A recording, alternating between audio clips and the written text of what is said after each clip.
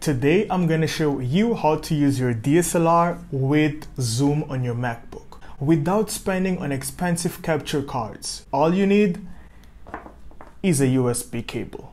Let's get into it. What's up guys, I'm Shaq and this channel is all about helping you with the best tech tips and fixes. If you're new to the channel, consider subscribing by clicking right here so you do not miss anything. Make sure you watch this video till the end because I'll be sharing some cool extra accessories at the end of this video. Accessories that you can use on your Zoom conference call.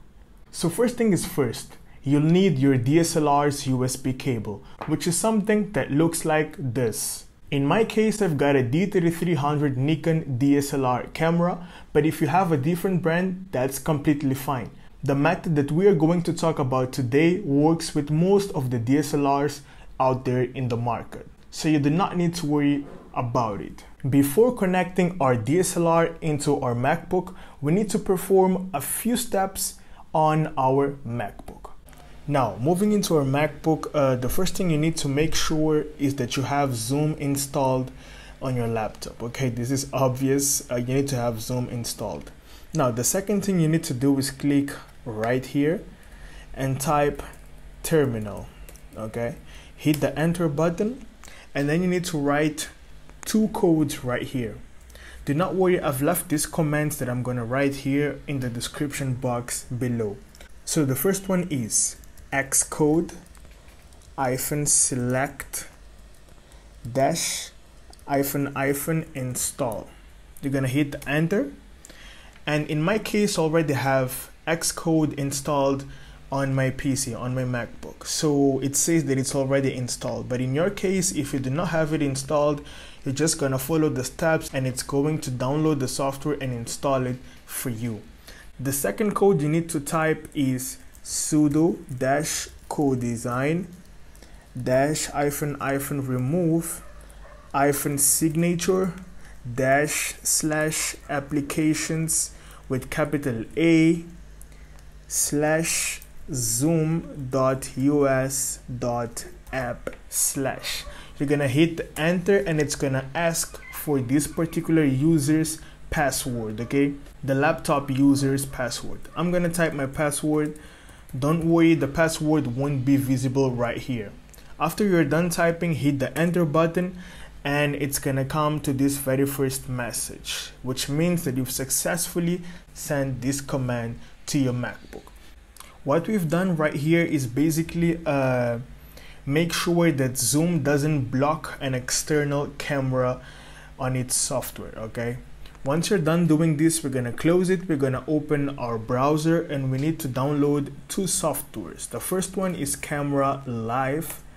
Do not worry, I've left the links in the description box below so that you can access the exact websites that I'm visiting from my MacBook. You're gonna click on cameralive.zip to download Camera Live. And then once it's downloaded, you're gonna open a new tab and you're going to download CamTwist by visiting this website right here. I've left the link in the description box below as well. You're gonna click on download now, and then you're gonna click on download 3.4.3 now.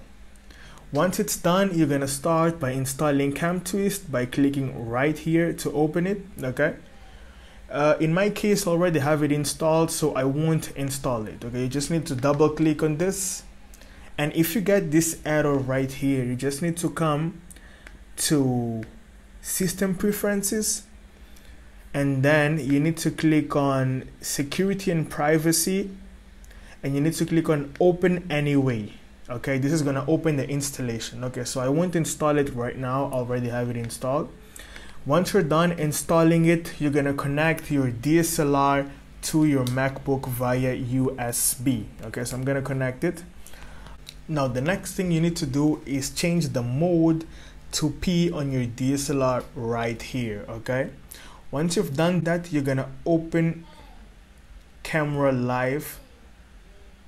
Now it says camera error because my lens is not yet extended. So I'm gonna extend my lens and now it says active. Okay, once it's active, the next thing we need to open is Cam Twist. Okay, so it's loading. Once it's opened, you're gonna double click on siphon, and then you're gonna click on select and select camera live.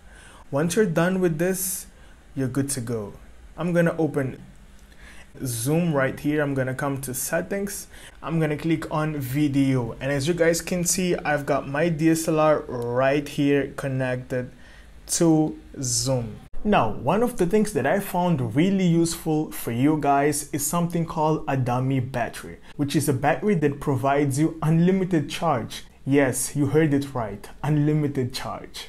All you need to do is connect it to your DSLR and send it directly to your socket. This thing right here acts as a charger, and it helps a lot in situations where you want to join a Zoom meeting and you want to be there for like 1 or 2 hours. That's going to help you because your DSLR battery won't stay longer than 3 hours recording. Make sure you've got a safe and stable tripod as well to hold your DSLR camera. I've left links in the description box below so that you can purchase a dummy battery or a tripod if you're interested in getting one. Let me know in the comment section below which DSLR camera you used to connect to Zoom. Do not forget to subscribe to the channel so you do not miss my next video. I'm gonna see you in my next video.